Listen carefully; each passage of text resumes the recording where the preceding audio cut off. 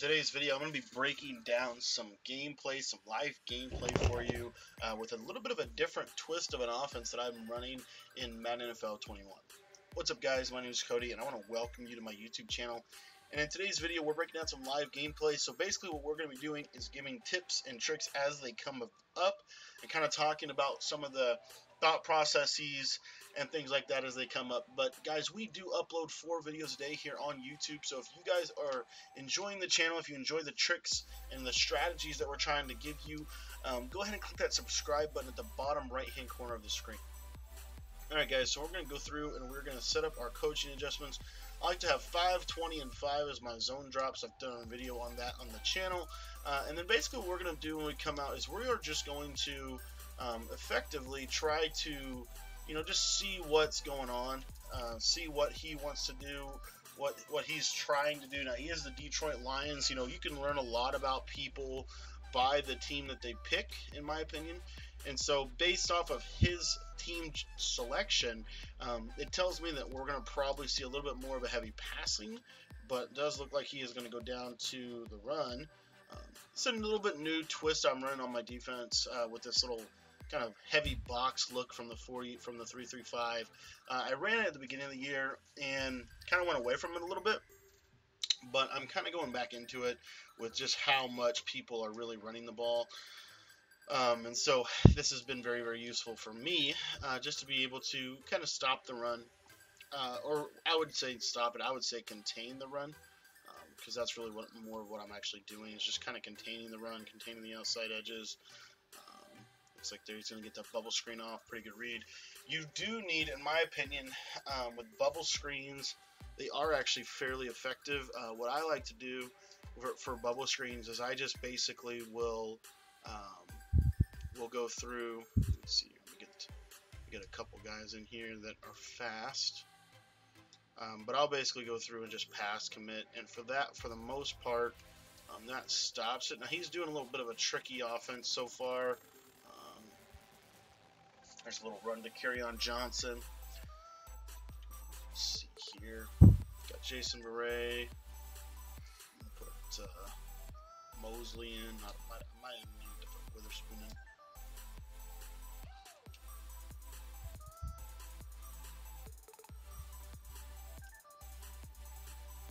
And there's that run play. You see, it does kind of contain it. It doesn't box it up, but it does kind of contain it a little bit. Because you have such a heavy box here, you have players that can shoot left or right, and then you're kind of basically in the middle of the field trying to clean up the dive. So we're gonna swap Fred Warner into Tavarius Moore. He's gonna come out gun bunch, tight end.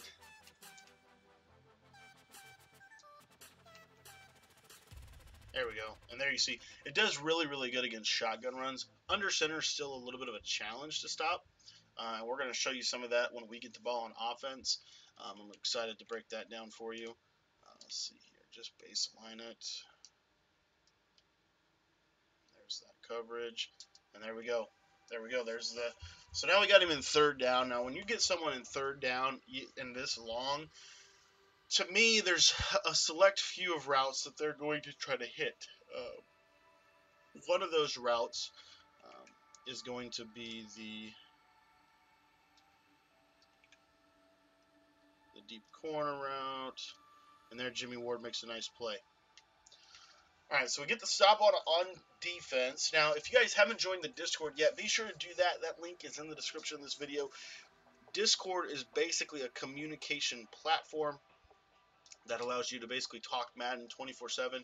But I was looking up the 49ers as a team, and they really are equipped to run to win with their tight ends, with their wide receivers, all of that they offer you. You have a 97 speed running back in Raheem Mostert who can kind of double as a wide receiver, in fact. But this run right here, I'm telling you right now, I've been running this for several weeks, and I'm telling you, it might be the best run in Madden, and it's the simplest run in Madden, but man, it's really, really tough to stop. Like, it is, and you can do it from multiple sets.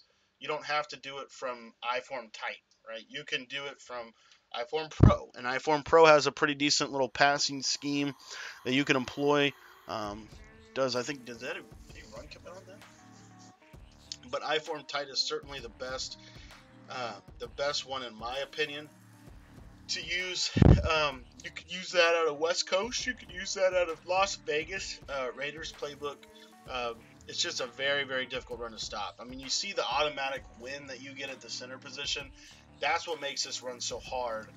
Is you literally get an automatic 4 to 5 if you get that win animation. And most of the time with the fullback, you're gonna get that push. And so because you get that instant push, it's very, very difficult to stop. They actually have to sell out to stop it.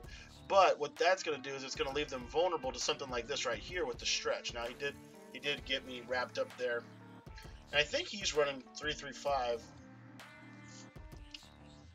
So I don't know how that linebacker was able to shed me. You will get a couple random sheds here and there, but for the most part, I've been seeing this iForm tight HBI. So it's definitely not a burner run.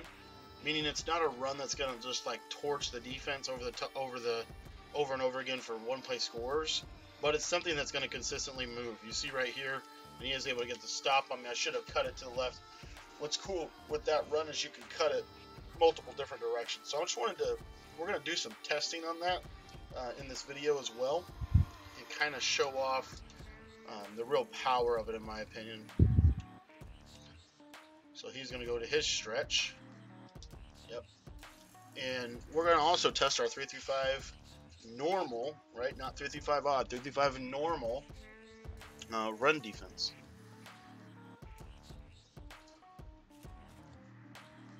But I should be able to sit right here in this gap.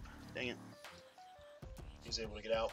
If you have not joined the texting membership, be sure to do that as well. The texting membership is basically a way that you can get for free high-level Madden tips, high-level Madden updates, right? And so every single week we're going to release a update to you, which is going to basically cover what's going on in the community right now. What are some things that you need to understand? What are some of the shifts in the game? And how do you combat those? They're really high-level tips. They're designed for people who are really looking to come to the top of the top, basically. Who's looking to really get better, and I'm just really excited to launch that. So all you have to do to sign up for that is basically just shoot me a text message. My number's in the top left-hand corner of your screen. It's also in the description of this video. It's 812-216-3644, and all you have to do is just text me. Just text me directly, and I'd love to be able to talk some Madden with you. And looks like our little 3-3-5 run defense, we might need to blitz some players. Maybe shift a little bit into the 3-3-5 wide. It looks like another year where, for the most part, the 3-3-5 wide is the best run defense so far, anyway.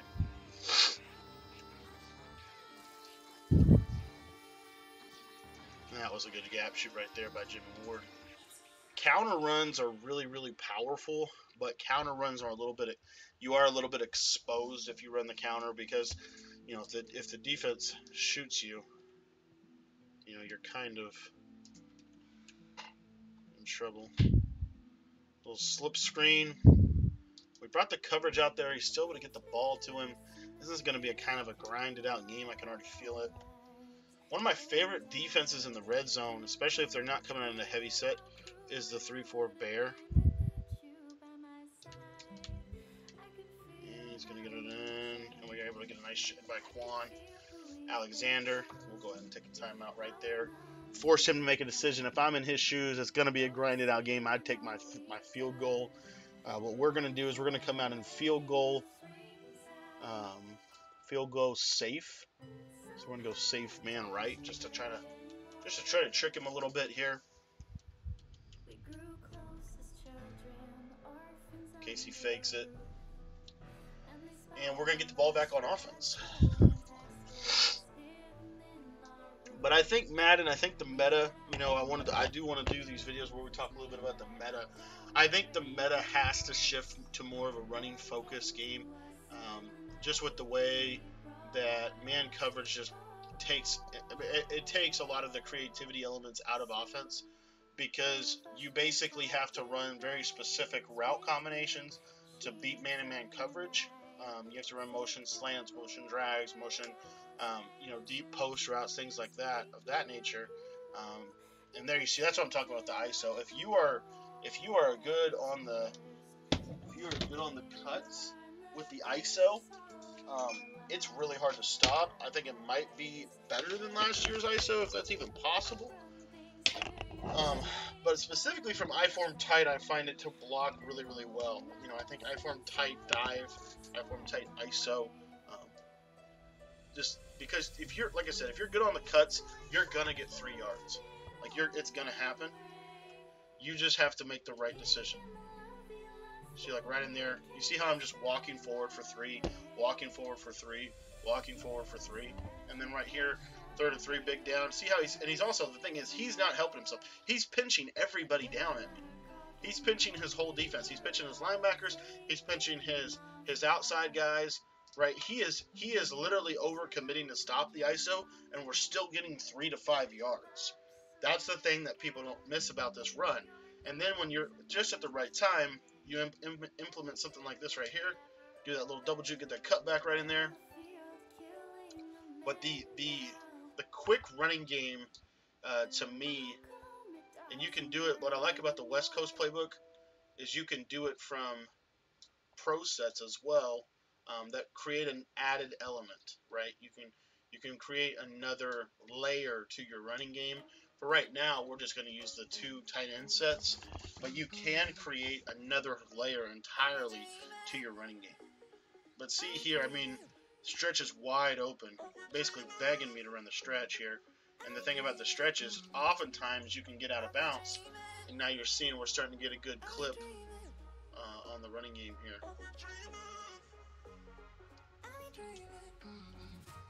And then you can also do some of these RPOs and things.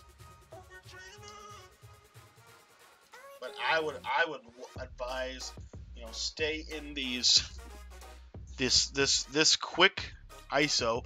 And what we want to do right here is we want to make sure that we get our 3, because I really feel like we're going to come out. We get ball at half. He did run commit there. You see the run commit does give it a little bit of trouble on the inside run, and that's why the toss is there. If they run commit against the toss, the pitch, and I think we're going to try to catch a pitch here. You run the pitch at the right time, you could really do some damage. Let's see, right there. Get a cut block. There's a block. There we go. Double juke. And Raheem Mostert takes it to the house. Good run. See, I'm telling you, if you and part of running the ball, that people miss and misunderstand a lot of is you have to understand what the defense is trying to do to stop you. Just like when you pass the ball, you have to understand that as well. So when I'm running the ball, one of the things that I'm trying to ask myself is, what is the defense? What is he trying to do? If I was in his shoes, what would he be doing to try to stop me? Well, one of the things that he's doing, because we've established a dive, because we've pushed the dive over and over and over again, and we've taken our 3 yards, and we've taken our 3 yards, then what's going to happen is now, all of a sudden, he has to overcommit to stopping the dive. So he's got to spy his safeties, or he's got to basically push a lot of his defenders to the middle of the field. Well, when he does that, right, little counter and counter punch, when he does that, I do this, and so what we're able to do is say, okay, well, you've now pushed everything to the middle, and let me go get you on the edge. And so that's what we're able to do. That contributed to a touchdown, and it was a calculated risk, because what I understood is, if it doesn't work, it's not the end of the world. Because if it doesn't work, we're going to take our field goal, and we're going to be tied, and we're getting the ball out of half. So not that big of a deal, and that's why we're able to do that successfully. Now, if he goes down and gets 3 here, it's a lot bigger.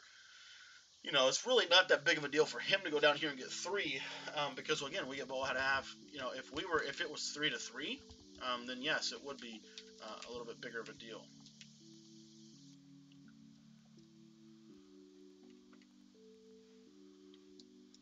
There we go, good defense. And you're seeing the man coverage just blanket receivers, and that's what I'm talking about. Even in regs, it does. You know, if you're not one of the better teams like the Chiefs or the Packers or the Bucks, it's gonna be a difficulty to stop or to pass the ball consistently against something like this. Here, kind of in a little bit of a prevent defense, drop everybody back. We're trying to kind of play the clock game here. I know one other thing that's really important when you're in a situation like this where you're playing the clock game pretty heavily, what we're going to basically do right here, back everybody off and try to kind of catch him here. And he ends up hitting us over the middle, and he is going to get his field goal. So good drive by him. Probably should have pressed him up. I just did not want to get burned over the top. May have been a safer call. I'm playing a lot more, conservative on offensive side of the ball, but I'm telling you, it does pay off. A little bit more of a defensive game, in my opinion. It's a run-based, in defense. It's ironic because Madden has completely shifted. When we first started playing Madden 21, it was certainly an offensive, powerful game. I mean, you had people that were putting 40-plus points up a game. I remember those days. And then the defense the meta quickly shifted as man coverage continued to improve, and especially in Ultimate Team, you got better cards with better statistics. You were able to run different defenses. Well, now you can run zone, you can run man. I think man works a little bit better than zone as a general starting point. But it's tough, man. It's tough to maneuver on an offensive side of the ball. So the other part of it is there's not a whole lot the defense can do to stop the run because there's not a whole lot of abilities in the game, with the exception of inside stuff, which can be manipulated to be able to stop it. As you can see here, this is what I'm talking about that dive, that hitting them, starting them off with this little quick run right here, and what that's going to do for your offense. I mean, this is 3-3-5. You can tell he's spying his safeties, and there he was able to get it in. Now, you can tell he's blitzing everybody, right? And so what that tells me is, okay, at the right time, I can hit him with something else. There's another way to go about it. His middle linebacker is coming through that gap, which is really nice, and that's one of the added bonuses, in my opinion, to the nickel 3-5 wide defense. It's one of the only defenses that I know of where the linebacker can shoot the A gap and shut down that middle run if he blitzes. So in this key down here, we're going to go to stretch, and he's going to box us up. Now, in normal situations, I'm going to punt this, but I'm going to go to a little bit of a play, just giving what he's doing on defense. I've got some quick plays, that I can do on offense, some quick passes to try to pick up this fourth down conversion here. If he goes to zone coverage, we're going to hit the fullback out of the backfield. If not, we're going to go. The cool part is George Kittle does have that tight end apprentice, so we can put him on that trail route. Oh, good play by his defensive end. That's okay. So now we're back on defense here. And again, if I hold him to 3, that's a win. Not too concerned.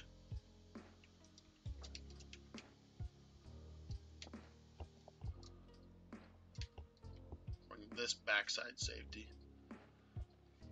There it is. And what I would do, when they're in a heavy formation like that, one of the things that I would recommend out of nickel 3-5 wide is to use her the safety, because if you use her the safety,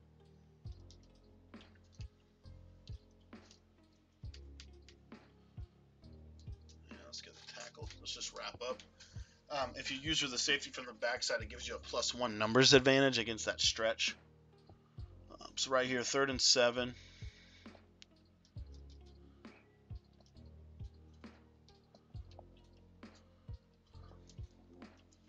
We're able to hold. Now, if I'm him, I'm taking 3, but he looks like he's going to go for it.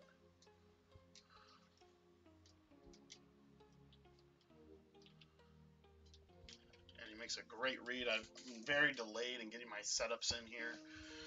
We were trying to go into a cover 2 defense, weren't able to do it, and he ends up dotting us.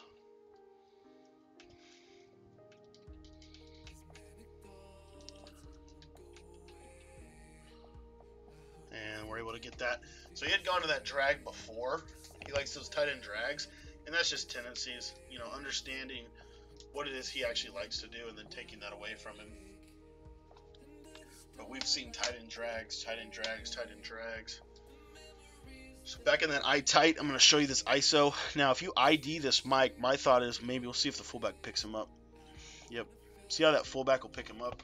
If you kind of glide, and what you get by doing the glide just with your running back, you know, I'm not holding turbo in the back, but it's going to allow me, you know, and again, it's all about understanding the running game, allowing me to force his middle linebacker. See, that time he didn't blitz him, he spied him. And when you spy the middle linebacker, it does help a little bit, but it's going to allow me to get another 4. It's going to allow me to get another 3. And I'm perfectly content taking 3 to 4 yards every play. To me, you know, what he's got to be concerned about is, you know, I can't do that every play. You see right here, able to just do that little glide, little side step of the middle linebacker, and we're able to slip out of there and get, you know, 6 to 7, 6 to 7. To me, those are the real wins on the offensive side of the ball, especially when you're running an offense like this. You know, see how he's spying him here. And if you don't hit turbo, oftentimes your blocks will hold better. It's just been my experience. This is just straight gliding of the left joystick. Very, very simple little offense, but very, very effective. As you can see here, is causing him to run commit, and he's run committing and still not being able to stop this. Now, this is a big 3rd and 3. I'm going to take a little bit of a gamble here. Try to catch him in a run commit. We're going to try to hit that toss again. That toss has been wide open. See how it causes that little switch? And then we get outside leverage. And 97 speed, Raheem Mostert able to pick up a big first down for the offense. You see, in this offense, if you can get 30 carries a game, if you can get to 30 carries a game, you're going to find a lot of success. You're going to find a lot of success with this. There he is, able to box us up there. But if you're able to hit that clip of 30 carries, you know, this has been one of the better. I mean, you're just seeing him glide right up the middle for 3 to 4, and now he's got to start taking timeouts. You know, now we're in a 3rd and 7. Now he is in a little bit better of a negotiating position right here, because I can't just take 3. So we're going to go to the stretch. See what we can pick up here. He ends up overcommitting to the inside run. We're able to get that seal here, seal there, run the ball in the alley, and Raheem Mostert is going to run to win. Very, very simple little offense. I formed tight this year, but I think it might be better than goal line in the goal line position, because you have the stretch, and the stretch is so hard to stop. He is able to get me there. I should have double juked it back in. So he's actually in a good position here. We got to go down. He's got an opportunity. You know, I probably should have kicked a field goal just based on the whole theme of being conservative and all that. I wanted to go ahead and punch it in and put the game away. Probably should have went to the ISO there. I just kind of assumed he would run commit. Run commit does do okay against the ISO run because they shoot the middle. So that's just something to be aware of on the goal line. But guys, if you have not joined the texting membership, I would highly encourage it. This offense, along with some other stuff, is going to be posted through those tips. We're also going to be working on a running based ebook coming out soon for you. So a lot of good stuff, but I would encourage you. And I have a pass-heavy ebook, and I have a defensive ebook out right now in my Madden 21 Competitors Guide. So if you have not picked that up, I would love for you to do that. A link to do that is in the description of this video. Let's see what they do with the tight end. There's a corner route, and Kenny Golladay just drops a wide open dot. This is where you could really, but when you force someone to pass and they don't want to pass, haven't learned how to pass, what you're seeing is, pretty solid performance so far. It's just a lot lot to have to deal with.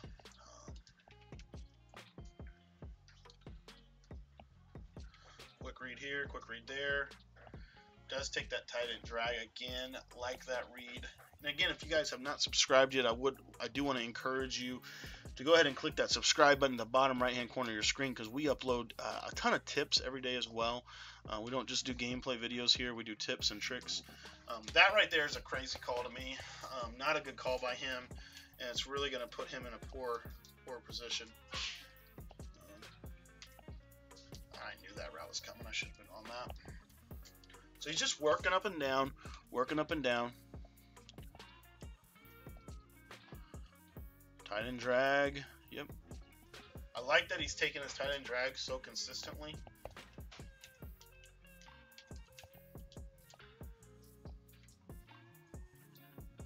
And we almost took it. Sherm almost took it. So this position right here, what I want to do is I want to run a very specific coverage, and I want Sherman in the middle of the field with that 90-plus zone coverage. It's going to allow him to break on the ball a little bit here.